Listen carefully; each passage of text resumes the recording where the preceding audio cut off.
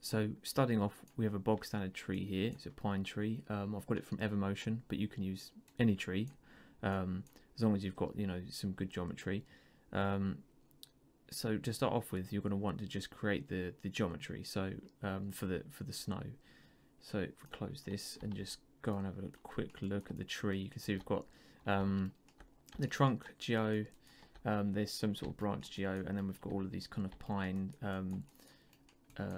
bits of geometry that have got opacity maps on them. So we want to save those and get rid of all of the trunk geo, and then we can bring that into Houdini. So the way I'm going to do that is I'm just going to select the bark materials, and I'm going to select objects from material, and then just delete that geometry.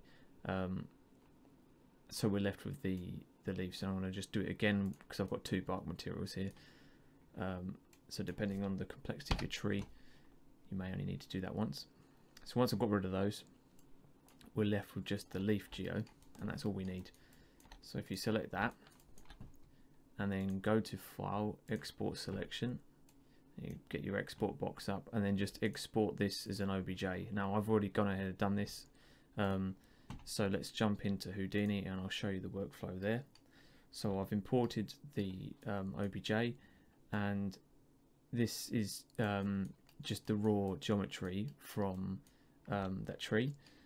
So you bring in via a file merge, like so, and what I'll do is I'll just sort of go through each of the nodes here and what they're doing. So firstly, you get the geometry, and then I start with a poly extrude here, and the reason for that is just to give some thickness to these planes, because these are actually just planes for the opacity mapped pines. So if you chuck a poly extrude on there, you'll get a bit of thickness, and it'll just help when we convert this to a VDB, which we'll get to.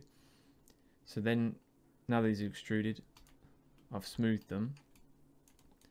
Again, this is just to help the shape out a little bit. And then what we want to do is convert this to a VDB. So dropping down a VDB from polygons node, if we have a look at what that does, we get this kind of VDB of our geo. The reason this is being done is to just kind of create a nice smooth continuous piece of geometry like you would get with snow, rather than this breakup that we're having before, which is obviously leaves. So this process will enable us to get much smoother geometry going forward. And then now we have that, we'll convert this back into polygons. So that's what I've gone ahead and done.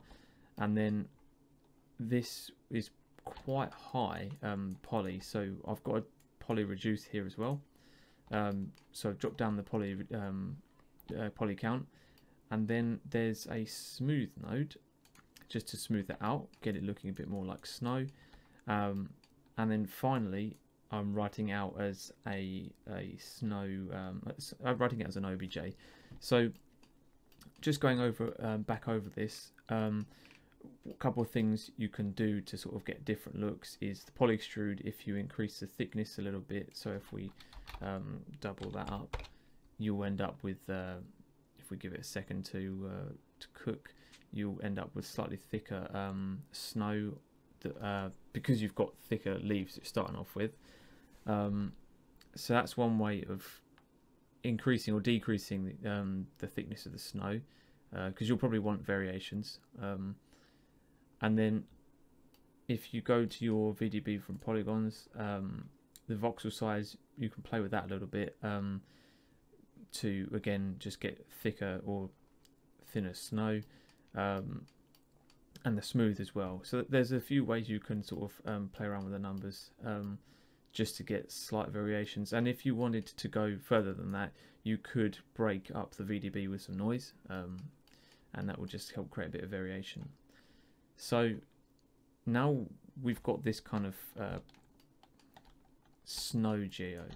Now we've written it out, we want to jump back into Maya and import it. Now I've got a Maya here which I have imported it to. We'll get to that render in a second.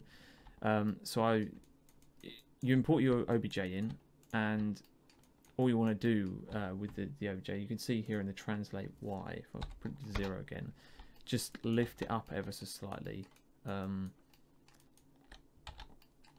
so it's actually sitting more on the branches. So if you lift that, that's how I have it set up. And then shading wise, it's very simple kind of shading setup. So if I just bring up the shading network, you can see I've got the weight of the base down, and the specular is kind of a rough white. You've got the presets here. If you click on IOR, you can the IOR. You've got ice, so that's set to ice there, and then in subsurface that's set to 1. I've played around with the scales a little bit for the scene, and then quite a bright white color, just off white, because snow's not pure white. And then I've put a slight tint of blue into the radius. So if we go back to the render, you can have a look and see that it gives you this kind of ever so slight blue tint to the subsurface look of the shader. So that's a quick overview of how that process is, and I just hope it helps you with putting snow on trees for that Christmassy look. So thanks for watching.